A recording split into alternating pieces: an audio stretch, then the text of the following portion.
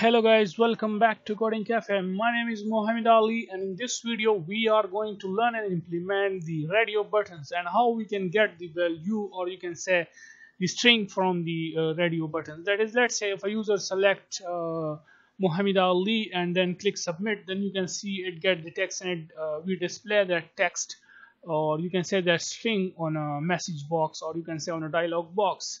Now if a user select Peter Parker, then you can see this, okay? And then let's say this user, so if I click here, you can see this. So let's create a new project and Windows Form app, and the name for this app will be radio buttons, and then press OK.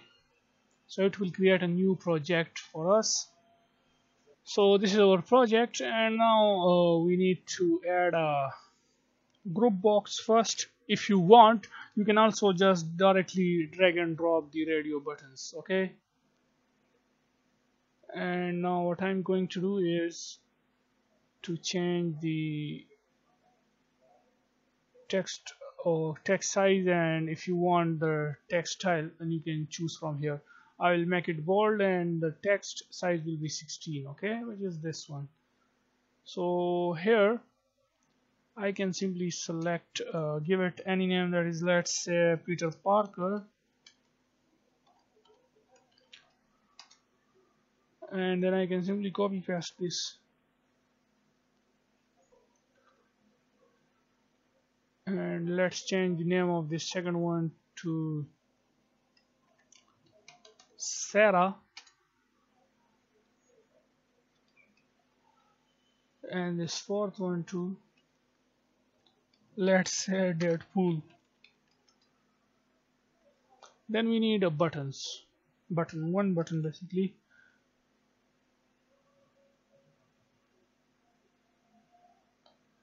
So you can give it text, so this will be submit, and if you want, you can change the text color and all these things from here. So yeah, that's it. Now the next thing is to assign some name to it, but if you want, then the name of this one is radio button 1, radio button 2, and this one is radio button 3, and this is our submit button. So we can give it a name, that is btn submit, and we want that whenever user click on submit, then we should first check that is which radio button is selected by the user, so that we can get the value of that user. Okay, so yeah, let's do that.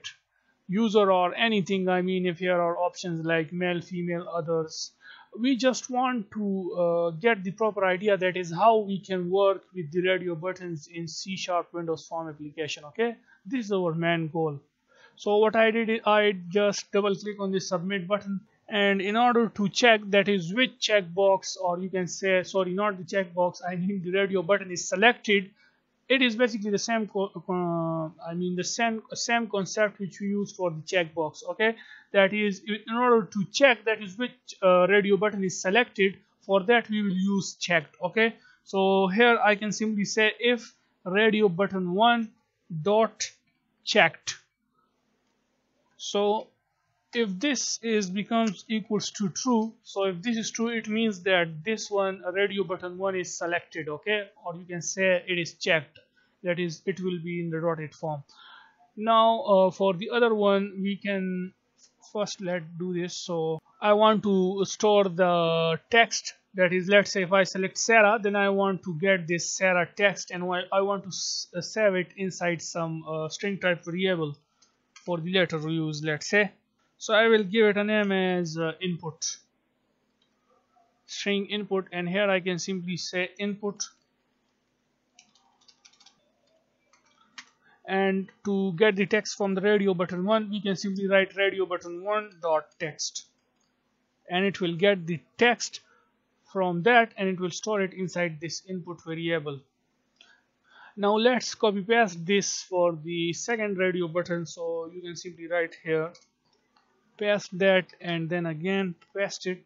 So the second one name is radio button 2 dot checked. So if it is true, we want to get the text from the radio button 2, and then the third one is radio button 3, radio button 3, and we want to display it in a dialog box. So for that we can simply write message box dot show, and what we want to show is input.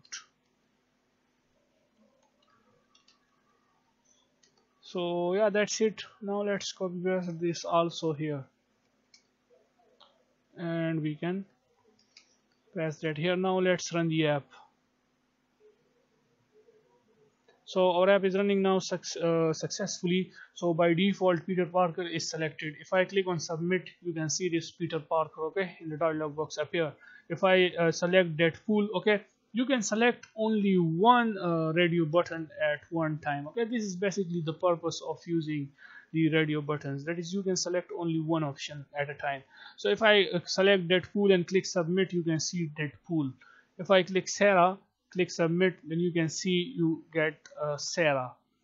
And also if you want, then you can simply assign default text, custom text if you want. That is, let's say if you do not want that text which is Peter Parker, then you can simply write here that is the first name, which will be Peter. And then if I run the app, so you can give name, custom strings, or you can set text to each radio button, okay. You can see this Peter, and if I click Deadpool, then you can see Deadpool. So it is working fine. This is amazing. And yeah, that's it for this video, and see you guys in the next video. Bye for now.